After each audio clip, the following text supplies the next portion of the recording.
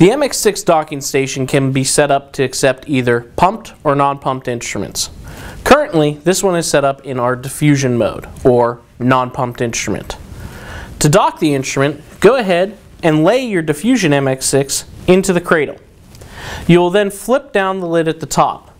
When you go to flip down the lid, there's a small thumb latch that you must push up to release the lid, and push the lid down and snap into place. The docking station will then go to a yellow light, discovering the instrument, and then run through any appropriate tests. Bump tests, calibration, diagnostics, or anything that is scheduled.